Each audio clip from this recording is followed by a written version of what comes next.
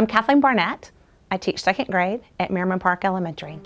My mom taught here in Richardson and my dad taught in DISD for 30 years. I went to Wallace Elementary, Lake Highlands Junior High and Lake Highlands High School. It was a great place to grow up. So great that my husband and I raised both of our boys here. When I got out of college, I got a semester early on purpose so that I could substitute in RISD because that's where I knew where I wanted to teach. I take things and I beef it up. When you beef it up, they're in. The buy-in is huge. We do things that the kids will remember. Welcome to my stage. I perform here every day, as I tell the kids. At the end of the year, I take these books that are written about artists for kids and integrate them into the TEKS. Then I can cover everything. We start with the Renaissance time period.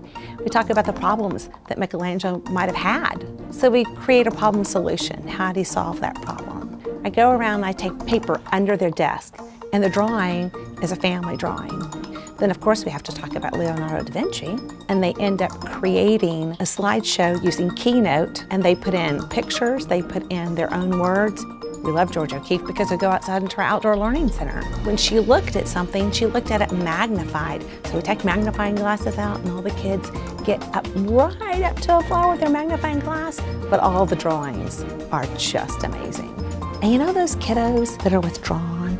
Those are the kiddos that all of a sudden pop out, and those are the kiddos that are loving what they're doing because I've tapped into something that speaks to them. I treat these kids the way I treat my own children. I treat these kiddos the way I want to be treated. So by doing that, I foster the relationships with not only the kiddos and myself, but the kiddos with each other.